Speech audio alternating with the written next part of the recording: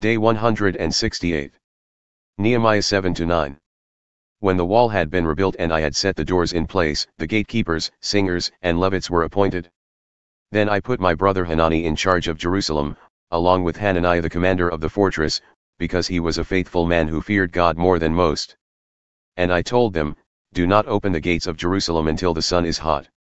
While the guards are on duty, keep the doors shut and securely fastened. And appoint the residents of Jerusalem as guards, some at their posts and some at their own homes. Now the city was large and spacious, but there were few people in it, and the houses had not yet been rebuilt. Then my God put it into my heart to assemble the nobles, the officials, and the people to be enrolled by genealogy.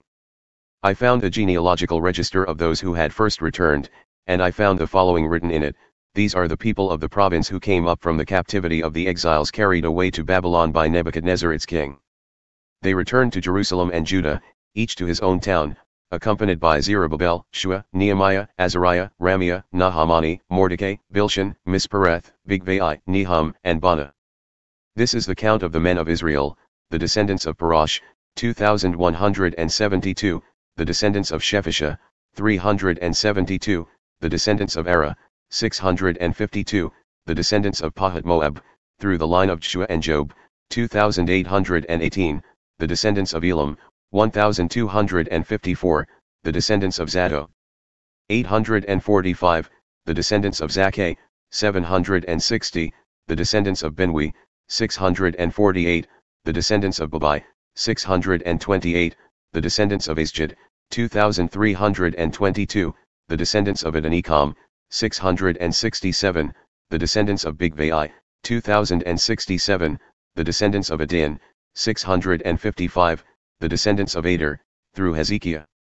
98, the descendants of Hashem, 328, the descendants of Bezai, 324, the descendants of Haroth, 112, the descendants of Gibeon, 95, the men of Bethlehem and Netophah, 188, the men of Anathoth, 128, the men of Beth-azmaveth, 42, the men of Kiriath-jearim, Chephirah and Beeroth, 743, the men of Ramah and Geba, 621, the men of Michmash, 122, the men of Bethel and Ai, 123, the men of the other Nebo, 52, the descendants of the other Elam, 1,254, the descendants of Haram, 320, the men of Jericho, 345, the men of Lod, Hadid, and Ono, 721, and the descendants of Sinah, 3,930.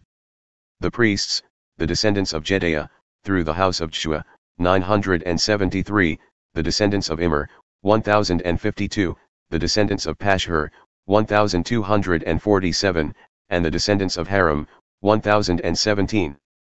The Levites, the descendants of Jeshua, through Kadmiel, through the line of Hodavah, 74. The singers, the descendants of Asaph, 148. The gatekeepers, the descendants of Shallum, the descendants of Ader, the descendants of Talmon, the descendants of Akub, the descendants of Hadadah, and the descendants of Shobai, 138 in all. The temple servants, the descendants of Zihah, the descendants of Hashupha, the descendants of Tabaoth, the descendants of Kuros, the descendants of Sia, the descendants of Padon, the descendants of Lebanah, the descendants of Hagabah, the descendants of Shalma, the descendants of Hanan, the descendants of Giddel, the descendants of Gahar, the descendants of Reaiah, the descendants of Rezin, the descendants of Nekoda, the descendants of Gazam, the descendants of Ua, the descendants of Basi, the descendants of Basai, the descendants of Munim, the descendants of Nephushim, the descendants of Bakbuk, the descendants of Hakupha, the descendants of Harhur, the descendants of Bajlith, the descendants of Mehida, the descendants of Harsha, the descendants of Barkos, the descendants of Sisera, the descendants of Timah, the descendants of Neziah, and the descendants of Hatipha. The descendants of the servants of Solomon, the descendants of Sotai, the descendants of Sepharoth, the descendants of Perida, the descendants of Jalah, the descendants of Darkon, the descendants of Giddel, the descendants of Shephisha, the descendants of Hadal, the descendants of Pochereth-hazzebaim, and the descendants of Ammon. The temple servants and descendants of the servants of Solomon numbered 392 in all. The following came up from Tel-melah, Tel-harsha, Cherub, Adon, and Immer, but could not prove that their families were descended from Israel, the descendants of Delaiah, the descendants of Tobiah, and the descendants of Nekoda, 642 in all. And from among the priests, the descendants of Hobiah, the descendants of Hakaz, and the descendants of Barzillai, who had married a daughter of Barzillai the Gileadite and was called by their name. These men searched for their family records, but they could not find them and so were excluded from the priesthood as unclean. The governor ordered them not to eat the most holy things until there was a priest to consult the Urim and Thummim. The whole assembly numbered 42,360, in addition to their 7,337 menservants and maidservants, as well as their 245 male and female singers. They had 736 horses, 245 mules, 435 camels, and 6,720 donkeys. Some of the heads of the families contributed to the project. The governor gave to the treasury 1,000 darics of gold, 50 bowls, and 530 priestly garments. And some of the heads of the families gave to the treasury for the project 20,000 darics of gold and 2,200 minas of silver. The rest of the people gave a total of 20,000 darics of gold, 2,000 minas of silver, and 67 priestly garments. So the priests, Levites, gatekeepers, singers, and temple servants, along with some of the people and the rest of the Israelites, settled in their own towns. And by the 7th month the Israelites had settled in their towns. At that time all the people gathered together in the square before the water gate, and they asked Ezra the scribe to bring out the book of the law of Moses, which the Lord had commanded for Israel. On the 1st day of the 7th month, Ezra the priest brought the law before the assembly of men and women and all who could listen and understand. So Ezra read it aloud from daybreak until noon as he faced the square before the water gate, in front of the men and women and those who could understand. And all the people listened attentively to the book of the law. Ezra the scribe stood on a high wooden platform built for this occasion. At his right side stood Mattithiah, Shema, Anna, Uriah, Hilkiah, and Maaseiah, and at his left were Pedaiah, Misal, Malchijah, Hashem, Hashbaddanah, Zechariah, and Meshullam. Ezra opened the book in full view of all the people, since he was standing above them all, and as he opened it, all the people stood up. Then Ezra blessed the Lord, the great God, and with their hands uplifted, all the people said, Amen, Amen. Then they bowed down and worshipped the Lord with their faces to the ground. The Levites, Shua, Bani, Sherebiah, Jamin, Akkub, Shabbathai, Hodiah, Maaseiah, Kelita, Azariah, Jozabad, Hanan, and Pelaiah, instructed the people in the law as they stood in their places. So they read from the book of the law of God, explaining it and giving insight, so that the people could understand what was being read. Nehemiah the governor, Ezra the priest and scribe, and the Levites who were instructing the people said to all of them, This day is holy to the Lord your God. Do not mourn or weep. For all the people were weeping as they heard the words of the law. Then Nehemiah told them, Go and eat what is rich, drink what is sweet, and send out portions to those who have nothing prepared, since today is holy to our Lord. Do not grieve, for the joy of the Lord is your strength. And the Levites calmed all the people, saying, Be still, since today is holy. Do not grieve. Then all the people began to eat and drink, to send out portions, and to rejoice greatly, because they understood the words that had been made known to them. On the 2nd day of the month, the heads of all the families, along with the priests and Levites, gathered around Ezra the scribe to study the words of the law. And they found written in the law, which the Lord had commanded through Moses, that the Israelites were to dwell in booths during the feast of the 7th month. So they proclaimed this message and spread it throughout their towns and in Jerusalem, saying, Go out to the hill country and bring back branches of olive, wild olive, myrtle, palm, and other leafy trees, to make booths, as it is written. And the people went out, brought back branches, and made booths on their own rooftops, in their courtyards, in the court of the house of God, and in the squares by the water gate and by the gate of Ephraim. The whole assembly who had returned from exile made booths and lived in them. From the days of Joshua son of Nun until that day, the Israelites had not celebrated like this. And there was great rejoicing. Day after day, from the first day to the last, Ezra read from the book of the law of God. The Israelites kept the feast for 7 days, and on the 8th day they held an assembly, according to the ordinance. On the 24th day of the same month, the Israelites gathered together, fasting and wearing sackcloth, with dust on their heads. Those of Israelite descent separated themselves from all the foreigners, and they stood and confessed their sins and the iniquities of their fathers. While they stood in their places, they read from the book of the law of the Lord their God for a quarter of the day, and they spent another quarter of the day in confession and worship of the Lord their God. And the Levites, Shua, Bani, Kadmiel, Shebaniah, Buni, Sherebiah, Bani, and Hanani, stood on the raised platform and cried out in a loud voice to the Lord their God. Then the Levites, Shua, Kadmiel, Bani, Hashabniah, Sherebiah, Hodiah, Shebaniah, and Pethiah, said, Stand up and bless the Lord your God from everlasting to everlasting, blessed be your glorious name, and may it be exalted above all blessing and praise. You alone are the Lord. You created the heavens, the highest heavens with all their host, the earth and all that is on it, the seas and all that is in them. You give life to all things, and the host of heaven worships you.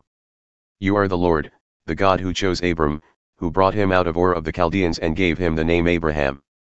You found his heart faithful before you, and made a covenant with him to give the land of the Canaanites and Hittites, of the Amorites and Perizzites, of the Jebusites and Girgashites, to give it to his descendants.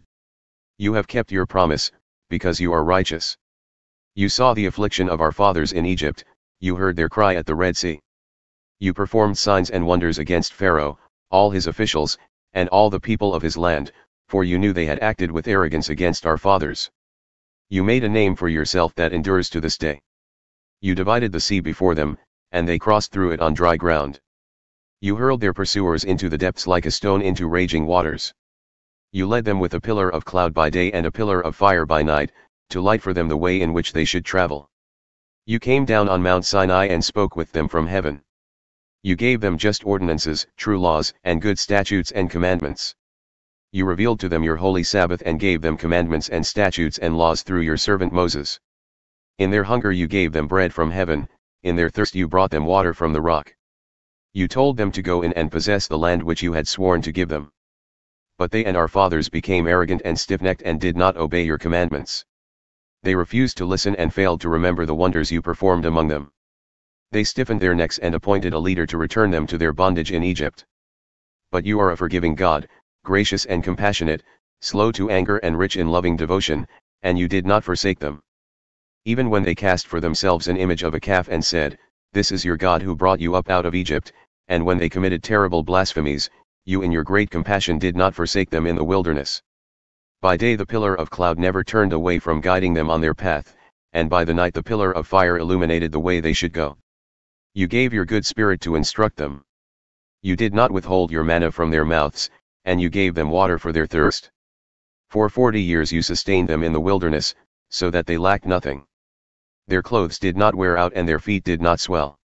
You gave them kingdoms and peoples and allotted to them every corner of the land. So they took the land of Sihon king of Heshbon and of Og king of Bashan. You multiplied their descendants like the stars of heaven and brought them to the land you had told their fathers to enter and possess. So their descendants went in and possessed the land, you subdued before them the Canaanites dwelling in the land. You delivered into their hands the kings and peoples of the land, to do with them as they wished. They captured fortified cities and fertile land and took houses full of all goods, wells already dug, vineyards, olive groves, and fruit trees in abundance. So they ate and were filled, they grew fat and delighted in your great goodness. But they were disobedient and rebelled against you, they flung your law behind their backs. They killed your prophets, who had admonished them to return to you. They committed terrible blasphemies. So you delivered them into the hands of enemies who oppressed them, and in their time of distress they cried out to you.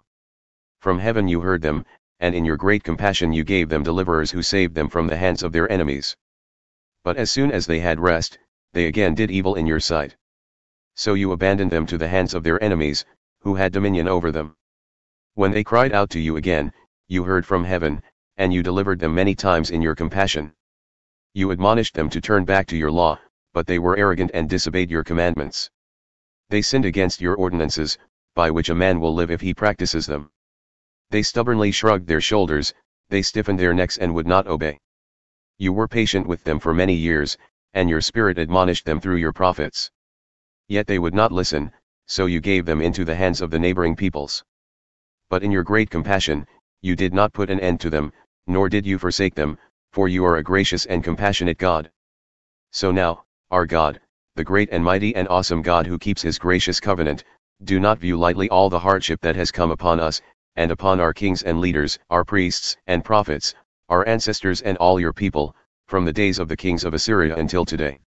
You are just in all that has befallen us, because you have acted faithfully, while we have acted wickedly. Our kings and leaders and priests and fathers did not obey your law or listen to your commandments and warnings that you gave them. For even while they were in their kingdom, with the abundant goodness that you had given them, and in the spacious and fertile land that you had set before them, they would not serve you or turn from their wicked ways. So here we are today as slaves in the land you gave our fathers to enjoy its fruit and goodness. Here we are as slaves. Its abundant harvest goes to the kings you have set over us because of our sins. And they rule over our bodies and our livestock as they please. We are in great distress.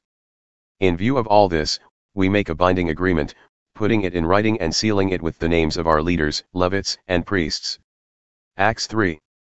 One afternoon Peter and John were going up to the temple at the hour of prayer, the 9th hour. And a man who was lame from birth was being carried to the temple gate called Beautiful, where he was put every day to beg from those entering the temple courts. When he saw Peter and John about to enter, he asked them for money. Peter looked directly at him, as did John. "Look at us," said Peter. So the man gave them his attention, expecting to receive something from them. But Peter said, "Silver or gold I do not have, but what I have I give you, in the name of Jesus Christ of Nazareth, get up and walk." Taking him by the right hand, Peter helped him up, and at once the man's feet and ankles were made strong. He sprang to his feet and began to walk. Then he went with them into the temple courts, walking and leaping and praising God. When all the people saw him walking and praising God, they recognized him as the man who used to sit begging at the beautiful gate of the temple, and they were filled with wonder and amazement at what had happened to him. While the man clung to Peter and John, all the people were astonished and ran to them in the walkway called Solomon's Colonnade.